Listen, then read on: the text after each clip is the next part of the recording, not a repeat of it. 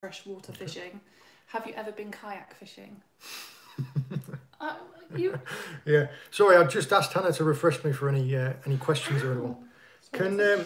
First things first, can everyone hear me and can you see me okay?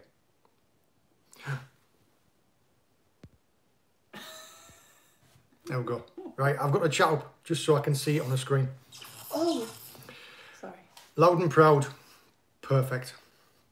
I am, first of all, I'm wearing my festive jumper. I feel like it's such a fantastic jumper. Should get more than an outing just the once. Why are you higher up than me? We're on both. It's because I'm taller, Hannah. I've been saying this for years.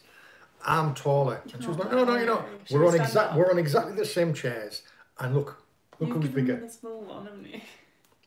Should we stand up? Yeah, but my legs are longer. What's that? Stand up and people will only be able to see us by our chests. Our heads will be missing on the screen, won't they? Okay. Yeah, can you do me a favour and try and find out how to get that live chat back up on there? Because I can't see it. And as soon as I touch everything, it all goes crazy. I don't know why it's not. I don't know, John. I'm sorry. Okay, well, first of all, I do have a couple of questions that someone's written down. We're doing this live now. I didn't want to do one just before Christmas because everyone's really busy with Christmas. I didn't want to do one on New Year's Eve because people have obviously got their plans for New Year's Eve.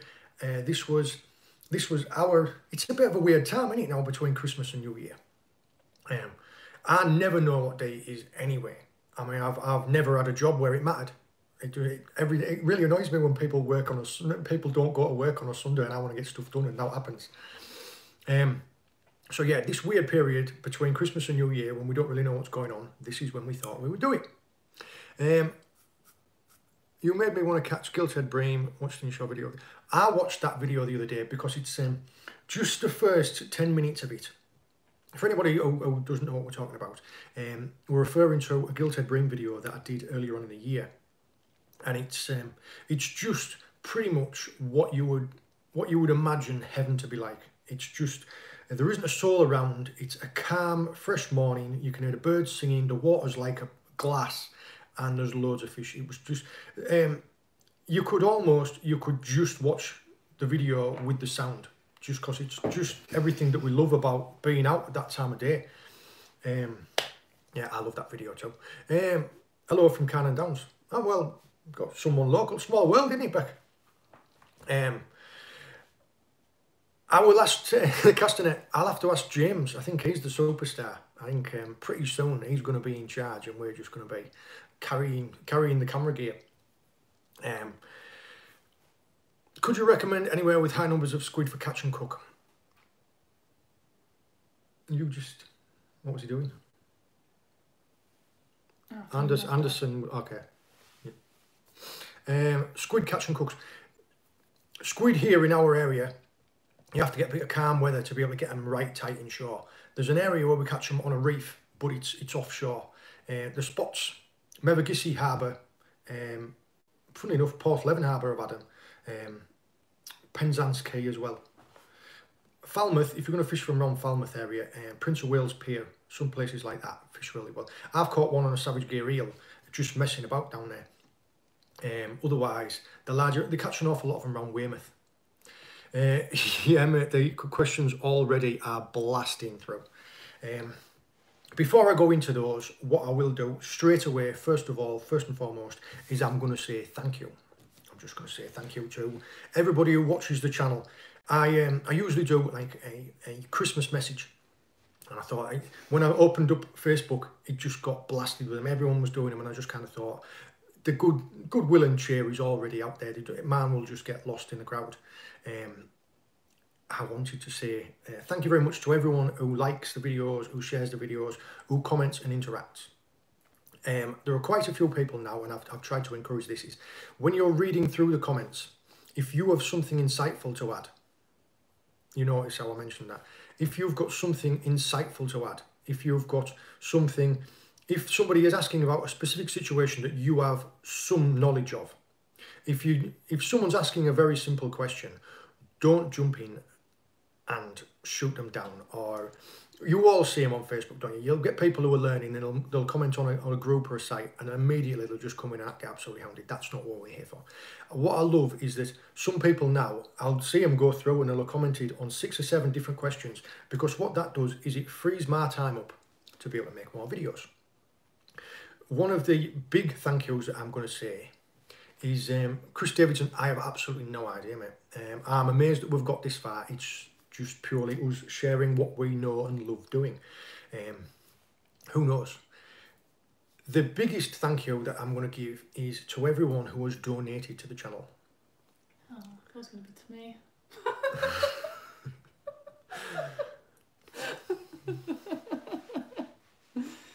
I had a little speech prepared. No, I'm joking. Everybody who has donated to the channel, whether through super stickers, super chats, contributions. Some people have just made contributions, like one-off contributions, like they've said. 2 or 3, Richard Kinser donated some money and I bought some V-notching clippers. Another couple of guys who wish to be anonymous have, thank you very much, mate. For anybody who doesn't know what we're talking about, that what Castanet Fishing has just done, that is a donation. What it does is it pings up your comment so it comes out, so it jumps out at me. And also the money there will come through to us and I can use it for things like fuel on the boat, which is exactly what I was just going to say. Is we've had a couple of anonymous donations, people that wanted to be anonymous and have said, look, we love your videos, put this money to good use. And one of them, I bought the lobster. I went to the market and I went and saw my mate down at Falcatch, and there was a donation to the channel that bought that lobster, that donated it to the hatchery. So it was a donation like that that made that possible. We've had other ones as before where someone's contacted me and they've just said, look, is there anywhere that you want to try, but it's a bit expensive? And I said, yeah, well, there's a mark that I've always wanted to fish, but it's going to take like 2.5 cans of fuel to get there, and I just can't justify the cost myself. He just said, all right, well, I'll pay for that. So you'll see on the back of the video, Tony so far, touch wood, is doing great. Unfortunately now, I think they're just stepping us up into a higher tier, so we aren't going to be able to get a chance to go up and see him anytime soon, but hopefully that'll change. The guy who donated to the channel and we ended up getting the lobster, that was amazing. The 2 or 3 trips where we've been to and the person has purchased fuel for the boat, I will mention them at the end of the video if they've asked to be. So like one of these videos, I'll just say, like, thank you very much, Terry. It was you. This video is for you. That is one of the ways that people contribute. But the standard way is, and the American guys always kind of laugh at me for this, is Patreon. I call it Patron, but they said, oh, it's a tequila. And I was like, well, depending on what you want to contribute, okay. The contributors, the patrons of the channel, they fund things behind the scenes. So everybody, Nath, thank you very much. That's very kind of you, thank you. They fund all this. If we didn't have people like that, I wouldn't be able to take so much time out of my day, out of my working day, to be able to make the videos. Ben Morgan, good luck in the new year. We love your channel. Me and the missus got us out and about foraging. That's amazing, Ben. I'm made up that both you and your missus are enjoying it. That's fantastic. One thing that I'll make a note right now of saying, like when I said, please think there are certain things that help the channel and help a video. One of them is likes. Likes, comments. We have 454 people watching and we have 100 likes. If you're watching and you're listening now, just tick that like button and I'll watch it go up and I'll know whether or not you're paying attention to me. Yeah, who's got us on mute? Who's watching the subtitles? That's the funniest thing. Yeah. If you ever want a bit of a laugh, just watch the subtitles. They could add it into Cards Against Humanity, some of them, couldn't they? Oh, we had it. I don't know if any of you have played that game before. It's not for everyone. Cards Against Humanity, it is very funny if you get the right crowd. Sorry, I'm just trying to pin through. These two. Dave Hamish, 720. Amazing, mate. Thank you very much for that. That's very kind. Well. I'm just flicking through because there's that many questions come up real quick. This is what we might have to do next time is there is something on the chat and I can put it up on slow mode so that it takes a while to pen through. But what it means is that people can't comment as quickly as they want. So I've tried to stay away from it. But if it gets a little bit too much, the next one we might have to do that because Hannah's having trouble keeping up sometimes. Charlie Godden. Not the quickest. Just bought one of your merch.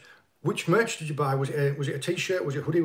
For anybody questioning about the merch, in the videos you'll see me wearing some of it. You'll see Hannah and James wearing it. We have a T-Mill store where I opened it up and I said to everyone, I said, if you have any designs that you want to see on t-shirts or anything like that, let me know. And I contacted them, and me and Hannah sat down and we drew some out. We have some designs on some shirts. Some special ones for us, like there's a John Dory one, because it was a momentous moment for me. We have one about Pinchy Thanos, because that was another big video for us. We have ever so many. One with some tuna on. Castanet, explain what you mean there. Are you going to become a Patreon on 2021? We already have one. We already have a Patreon. Sorry. The link to the Patreon is in the description of every video. Sorry, I'm... Stop reading them, I'm writing. Well, no, I'm trying to get to the... Colin Erickson, thank you very much, mate. Have you got any type of question you would like asking or answering or anything? Or if not, just thank you. That's brilliant. I will get to this last one. Yeah, Tom. Fishing Tom. I imagine you have the same problem as me. That's... if you understand what I'm saying, watch the subtitles, because they are absolute gibberish. I mean, absolute gibberish. I don't know, it must be an auto-generated with American English rather than English. We've had this a couple of times, like when we went to the States and we've been talking to folks and they've been like, I'm sorry, I don't understand. I was like, do you speak English? I was like, look, love, I am English. This is what English sounds like. Someone asked me in America if I spoke English, because I asked to go to the toilet and they don't call it that, do they? Jess Barnes, hiding under an ironic name like that won't hide you from me, mate. I love this jumper. I love it so much that I'm going to start wearing it just for the crack. Someone asked if I knitted it for you. Definitely not. Yeah. Hannah can't knit. She doesn't do any of the knitting or sewing in this house. I can use a stapler. Yeah, she staples like a bad guy. But yeah, I do all the sewing and things like that. Dude Outdoors, thank you so much for all your advice to a newcomer to Cornwall. All the best for it. Thank you very much, mate. Yeah, anytime, just reach out. There are a lot of the older videos are, I'm going to say, more aimed at the absolute beginner, because as we started out, that's what more people were asking for. When I asked people what videos do you want, they were like, I want the earliest, or like the... It's just because it was a sequence. We're just like, oh right, sorry, no, we're looking at something else. I've got a really itchy nose for some reason. Is someone talking about me? Oh no, that's ears. Someone must be smelling about me. Start your question, because I never finished this right. one. What was I just talking about? I don't know. Okay. David Rains, can you do a video on freshwater rigs and how you... okay, yeah. Yeah, I've covered this a couple of times in videos and just in chats. We have a lot of people coming over from freshwater to saltwater. There is, if you already have a base knowledge in coarse fishing, you will get on with sea fishing. All that sea fishing really is, it's a lot coarser. It's a lot number. Less finesse is required for sea fishing, really. If you've got the finesse of coarse angling, where you're tying like 1 pound line onto a size 24 that's baiting up with a single maggot, you can do sea fishing. Sea anglers moving over to coarse, they generally have a little bit more trouble. There will be a lot of rigs that you use. Any type of float rig, coarse will work for sea. Running ledger rigs, bolt rigs, that's your standard. That is your absolute bare basics. There must be some question that's relating to that, or is Kyle just giving us his stats for fun? If anybody knows what Kyle's on about there, let me know. It's just saying... Is he only 5'1"? It said 5'1", 1. So does that mean... Oh, there was